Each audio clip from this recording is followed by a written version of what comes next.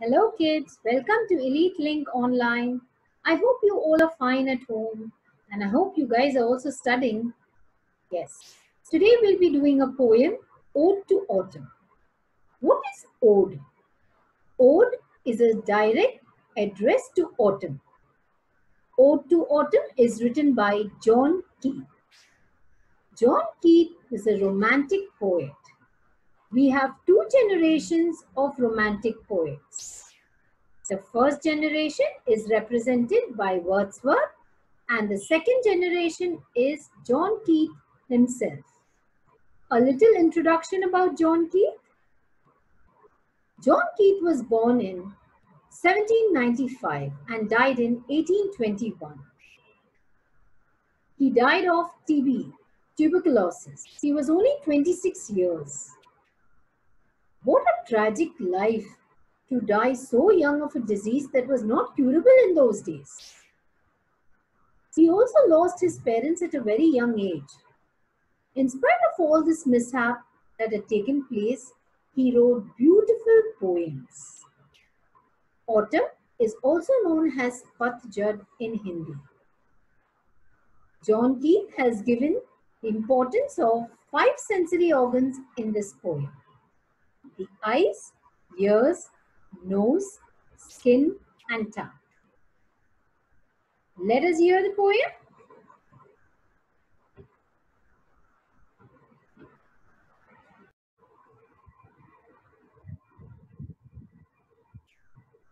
Season of mists and mellow fruitfulness, close bosom friend of the maturing sun, conspiring with him how to load and bless with fruit the vines that round the thatch eaves run.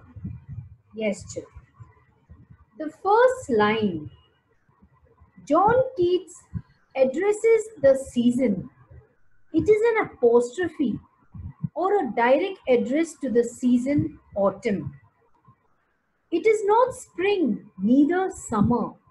It is now the time for the fruits to ripen. When a fruit is ripened, it is yellow, goldenish in color. Close bosom friend of the maturing sun.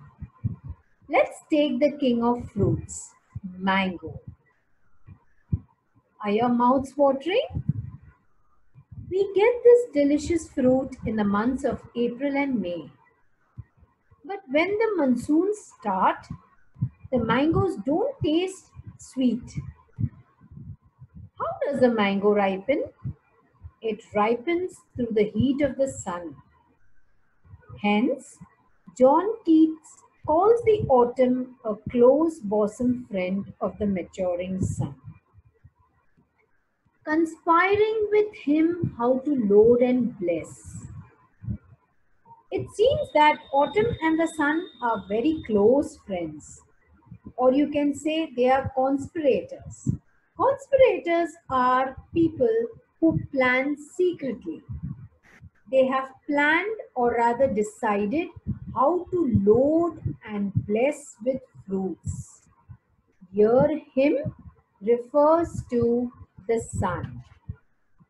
With fruit, the vines that round the thatch eaves run. The sun and autumn have to load all the vines. What are vines, children? Vines are creepers. They are related to grapevines.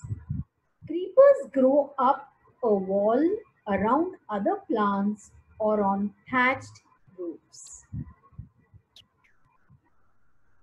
To bend with apples the most cottage trees and fill all fruit with ripeness to the core, to swell the gourd and plumb the hazel shells with a sweet kernel to set budding more.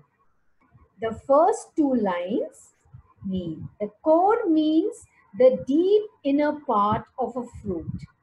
Every fruit is ripening deep inside. What is causing it to ripen? The sun, the heat of the sun. And who is it conspiring with? The autumn. This is a personification, a human quality. Only people around us can conspire. But here, John Keats tells us that the sun and the autumn have conspired together to ripen, load, and bless, to swell the gourd and plump the hazel shells. When a mango is raw and small, it grows to a bigger size. That is why the word plump is used.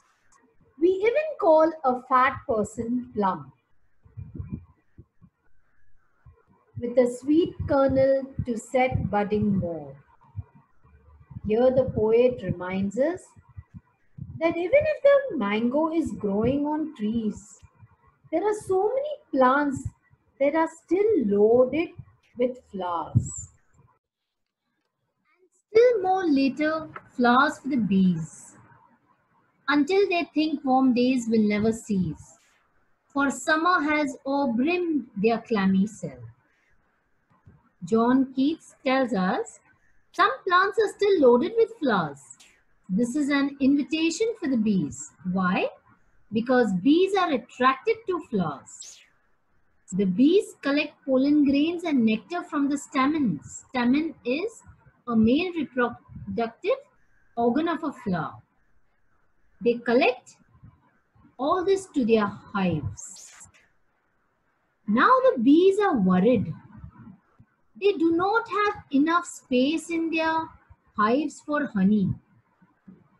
Now they feel that the warm days should stop, should cease, and let winter welcome itself. It's enough. Summer has o'erbrimmed their clammy cell. It means the honey has poured out and made their cells sticky.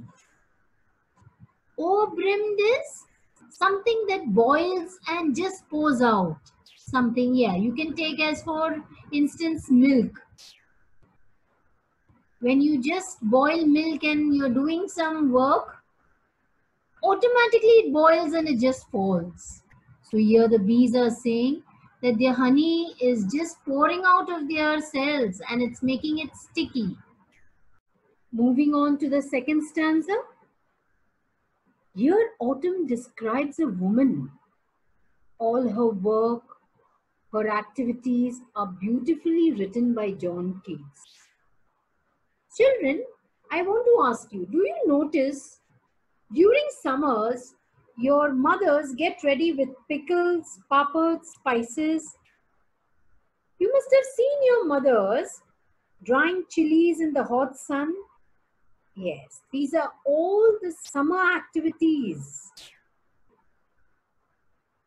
Who hath not seen thee oft amid thy store? Sometimes whoever seeks abroad may find thee sitting careless on a granary floor, thy hair soft lifted by the winnowing wind. The first line is a figure of speech, a rhetorical question, a question for which no answer is required.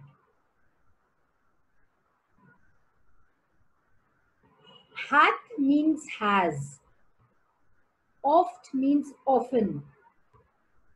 Thee is you, Old English for you. After autumn, it's winter. Winter is snowy.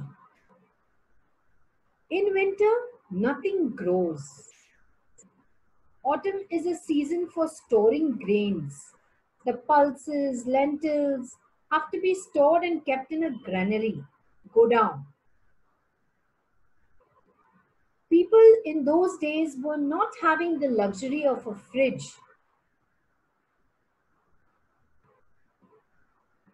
Second comes the granary floor. When the wheat or rice is cut, it is beaten so that the outer cover comes out. This all happens in autumn.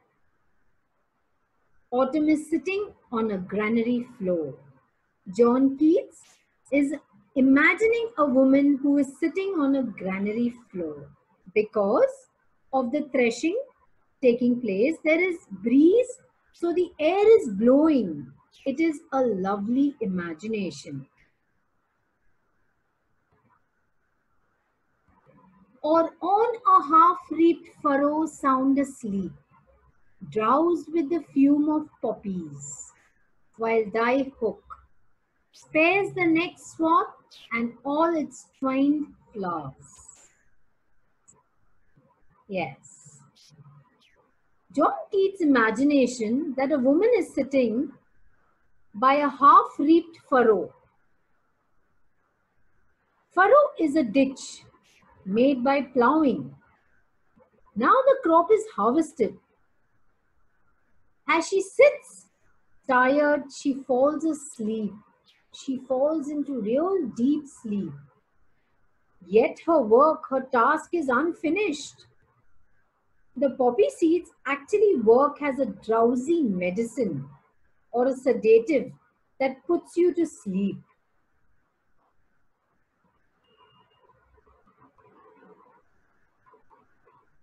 And sometimes, like a glinder, thou dost keep steady thy laden head across a brook, or by a cider press with patient look.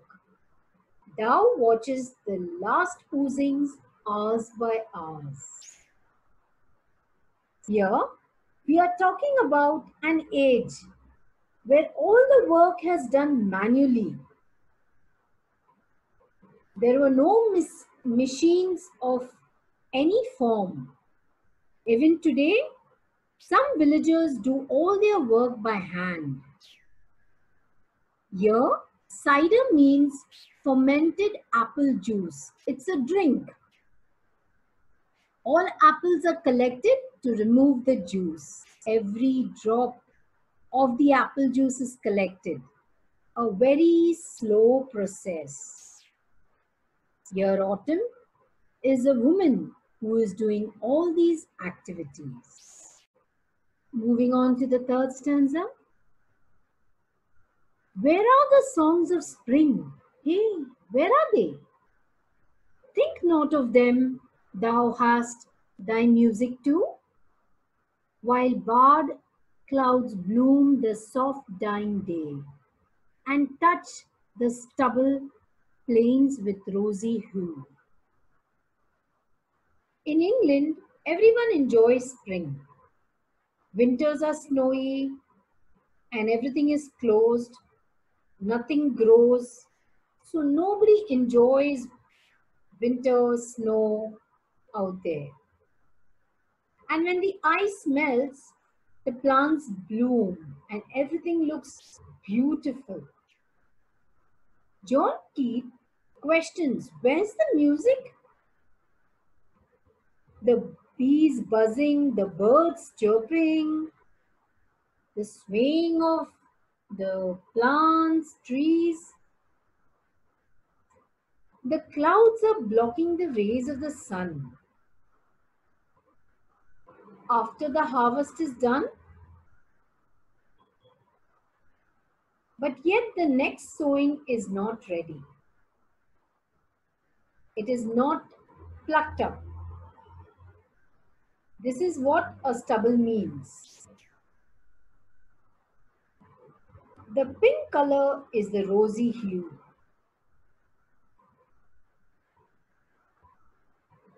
Here, when the harvest is almost done, it's not plucked out. It gives you a pinkish color, a rosy pinkish color.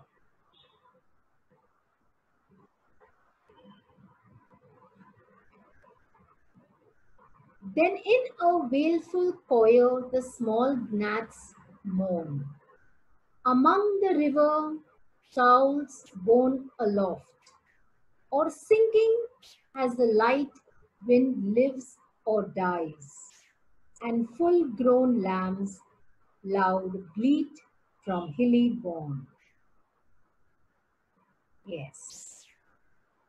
Here the poet is talking about the gnat, G-N-A-T, gnat. It is an insect which makes a buzzing sound like a bee. Here, the figure of speech is onomatopoeia. This is the Nath song for autumn. If the wind is severe, probably the sound gets carried. And there are other sounds too.